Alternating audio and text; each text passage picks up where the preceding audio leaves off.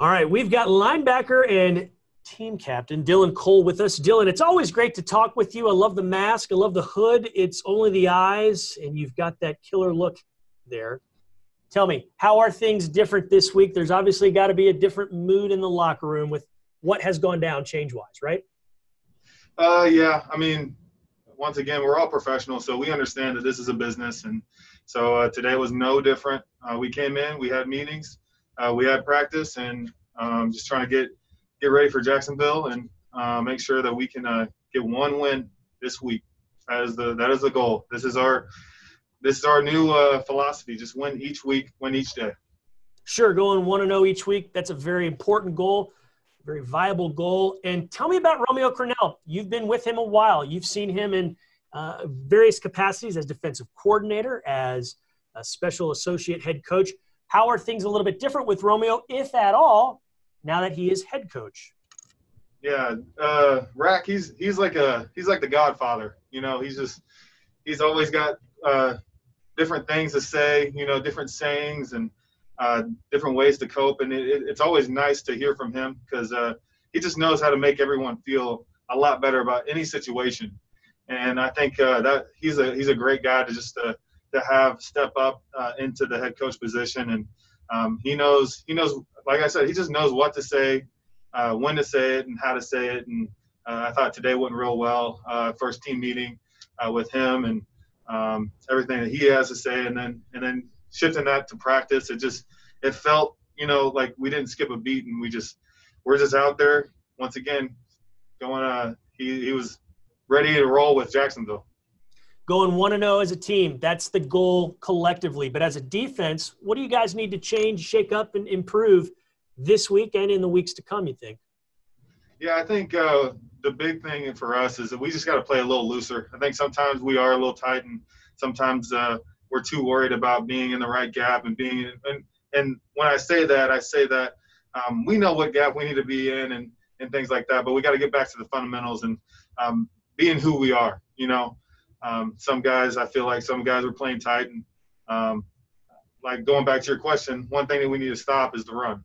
And that all starts with the front seven. And, sometimes the corners when they got to get their mask in there. But, yeah, I think when we stop the run, everything else works in for itself. Then the rush and coverage can start working together. But it all starts up front and stopping the run. And I think that's one thing today that we definitely focused on today was stopping the run day, and definitely thought we got better in that aspect.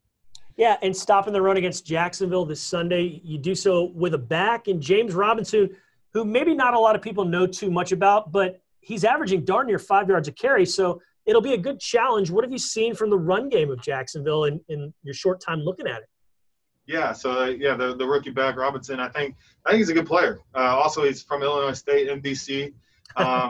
Played Illinois State in college. I know a lot of people try to give me crap about going to a smaller college, but doesn't matter. There's players, as you're clear evidence. Yeah, us small college guys are starting to make a name for ourselves. But yeah, he's a good back. He's got great vision.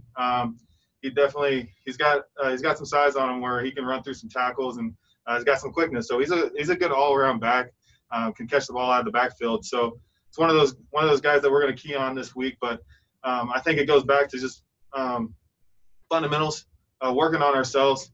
Yes, we're worried about Jacksonville, but right now there's some things that we got to clean up within our defense and just understand within ourselves what we have to do going forward. And I think it just starts with us. Yes, we have to understand who they are and what they do, but we gotta make sure that we're keyed in on our fundamentals and what we do. As a leader, as a team captain, you lead by example, but have you found yourself talking a little bit more this week, given what's gone down? Yeah, I think it's more or less important just to be encouraging, positive vibes in the because there have been a lot of negative vibes the past couple of days just with everything that's going on. So I think it's important to keep a positive energy, and positive energy is always contagious, and it started catching on, and I felt at practice there was a lot of good energy at practice and today, and we just got to keep going through the week so we can bring that to Sunday.